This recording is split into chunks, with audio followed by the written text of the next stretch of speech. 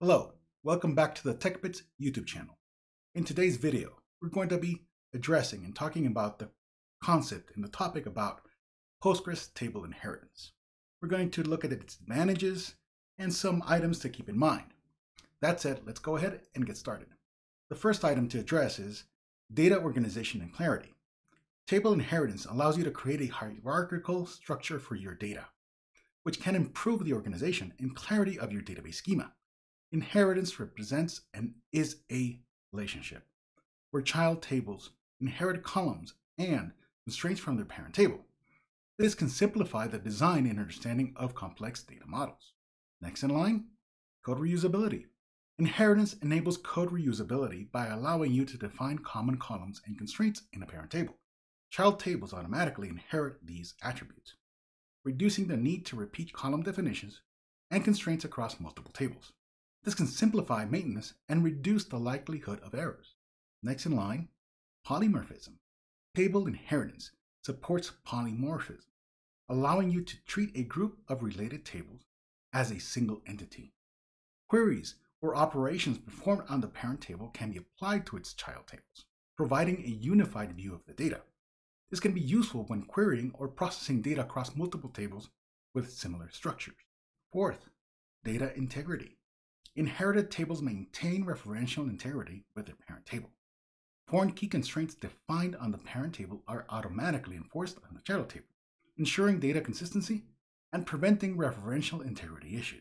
Flexibility and scalability. Table inheritance provides flexibility and scalability in database design. New child tables can be easily added to extend the schema hierarchy, accommodating future requirements or new types of entities without modifying the parent table or existing child tables. 6. Performance optimization. Inheritance can enhance query performance by allowing you to perform operations efficiently on specific subsets of data. You can target queries or operations at the parent table to process data from all child tables at once, or focus on individual child tables to isolate and optimize specific subsets of data. 7th, and the last one, simplified data partitioning. Table inheritance can be used in conjunction with partitioning techniques to create partition tables.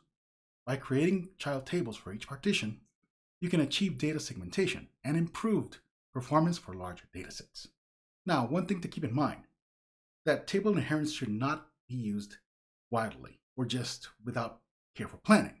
It should be used judiciously, and the pros and cons should be carefully evaluated based on your specific use case. It offers benefits, such as proper design, maintenance, and query optimization, which are essential. That way you can leverage the advantages of table inheritance effectively. Okay, that said, let's go ahead and take a look at some code. Okay, now we're here, we're going to go and log into psql, and we're going to create a database called tinheritance. After that's been created, we're going to create a parent table called employees. Oh, I'm in the wrong database. We're going to try that again. Perfect. We're there. Now we're going to create child tables. And these are named full-time and part-time employees. Let's list and see how many tables we have in our database. Perfect. Now let's go ahead and take a look and describe employees. We notice that we have the first name and last name along with the hire date as we expected. Now let's describe full-time. Notice we have inherited the employee ID, first name, last name, and the hire date successfully. Now let's select it part-time. Same. The difference is we have another column there. And as you notice, everything else matches.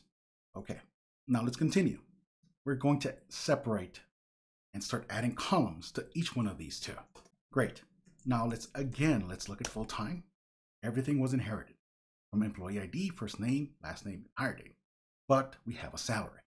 Okay, now let's look at full-time employees, part-time employees, And the difference is it has an hourly rate.